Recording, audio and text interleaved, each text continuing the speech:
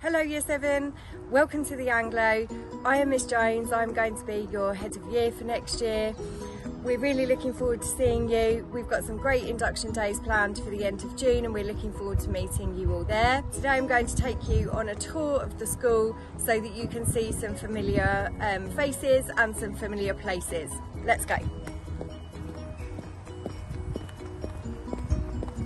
So this is where you will arrive to school. You'll arrive from over there and there's a zebra crossing for you to cross to make sure that you're safe when you get into school. At the moment this is the gate that Year 7 students enter via.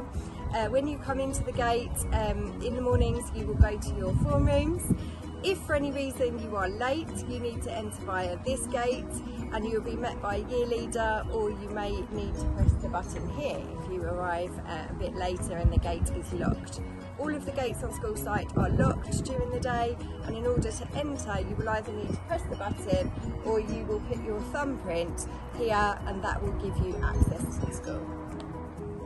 Right in front of where I'm standing right now is where the canopy is situated. Underneath the canopy there are lots of picnic benches underneath for you to be able to enjoy your lunch, and this is where you will be spending your break time and your lunch time on your induction days. If it rains, don't worry because you'll be covered by the canopy.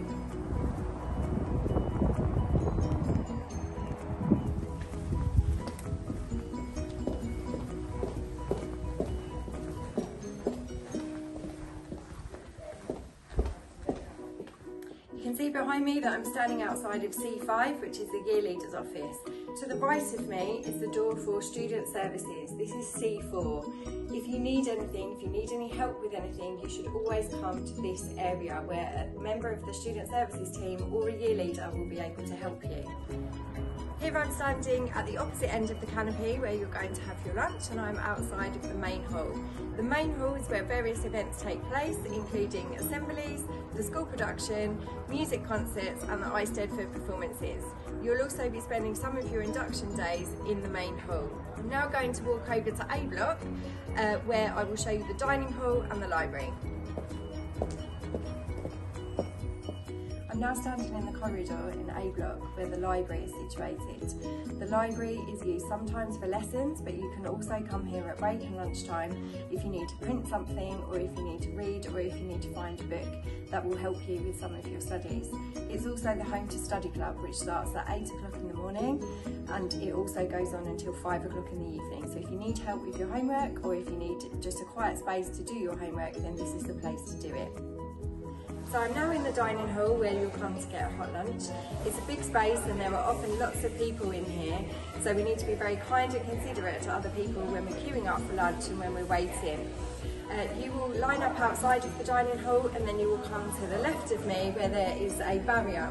This will lead you into the canteen where you can choose your foods. Here, we're very lucky we don't need to use any money here at school, so you don't need to bring any money with you because everything is paid for using your thumbprint that you will have done on your induction days.